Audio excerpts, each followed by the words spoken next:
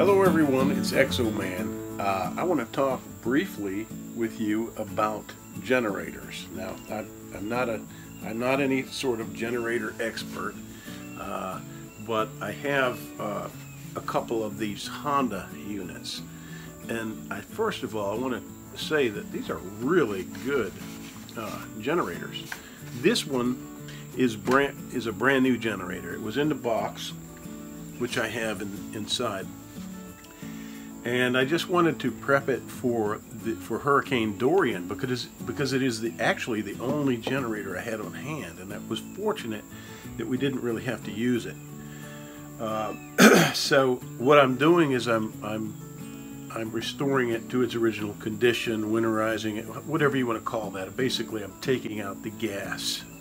So the units are really handy the way they're set up. That you just open them up on the side like so, and you see here is your oil input and gauge, if you will.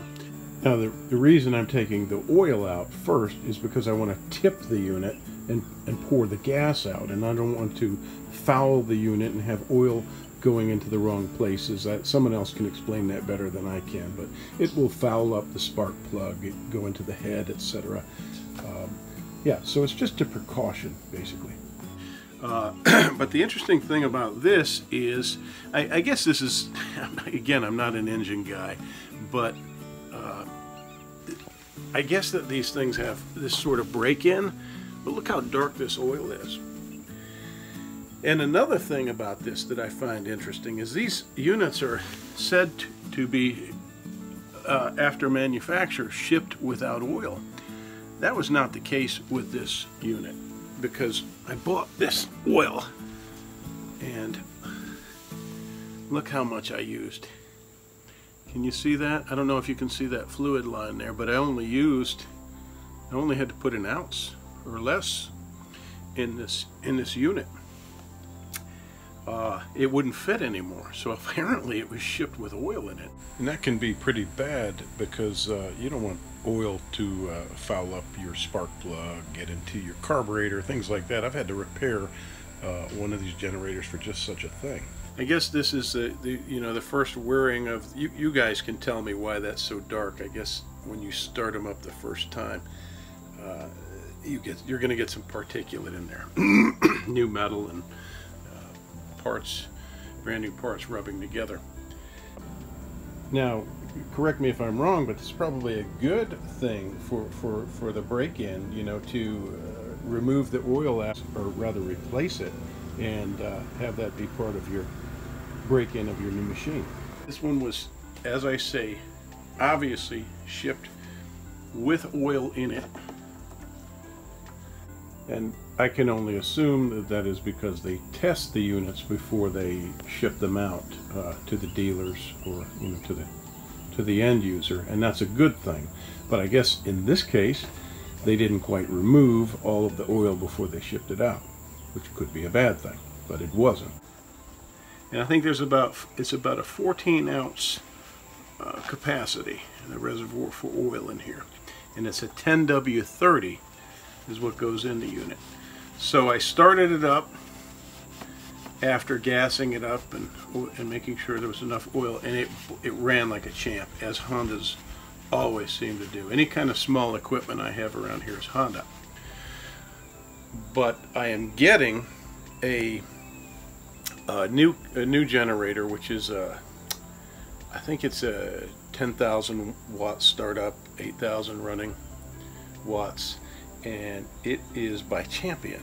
And also give me your comments on that, if you own one, if you've ever owned one, good or bad. I've heard both. I've heard a lot of really good things about them. So we're gonna try that out, and that'll power most of everything we need for the house to run. Here is that unit. It's the Champion 8,000 watt dual fuel. The beauty of this is you can run the thing on propane or gas. You just turn the switch to choose the fuel. So this will be a new thing for us to have around, and I think that is a very, very handy feature. And look, it actually turns out to be about the same price as the EU 2200. So just to be on the safe side, when you're dumping the last bit of your gas, you want to tilt the unit that way. Even though you've taken your oil out, tilt it that way so you're not tipping it toward your carburetor. You don't want the oil flowing back into those lines, into places where it doesn't belong, any residual oil. And then to finish up, I'm going to replace the oil, and I'm going to have no gas in it. And once the oil is replaced, I'm going to crank it back up, because there'll be some residual gas in, you know, the fuel line, the fuel pump, all those places. You want to get it, you want to burn it out completely, and then, as I've said, you want to open up your carburetor here to make sure that there's no gas in the car. You do that, you almost will never have a problem. You get a good generator and keep it without gas. You know, in the carburetor, you get, with these Hondas, you get a little thing right here where you can just unscrew this. It's a little flathead, as I recall, and then it will drain out of this drain line, and you can pick it up here in some sort of cup or something, and that drains your carb instantaneously. How neat is that? You'll not have to worry about your carburetor gumming up. So also, you know, leave your comments if you have ideas as to what to run through there. I use only ethanol-free gas, and I recommend that, or, you know, at least putting a stabilizer in your gas. But I'm not sure if I'm going to keep this unit or sell it. It's you know, I'll have a lot of money tied up in them when I have the other one. It's interesting. Hondas are quite expensive, but they're gonna last, and they're gonna perform for you. So anyway, I just wanted to point that out and show you that oil, and see if I can get some comments and some opinions and knowledge about your experience with Honda generators and Champions. Again, please be sure to check out the comments section below, and be sure to leave comments, especially if you are knowledgeable about generators, small engines. It can be very, very useful and helpful to people who need some help with their generators. And we can make this sort of a forum down below here in the comments section. Again, thank you all for watching, and happy generating to you.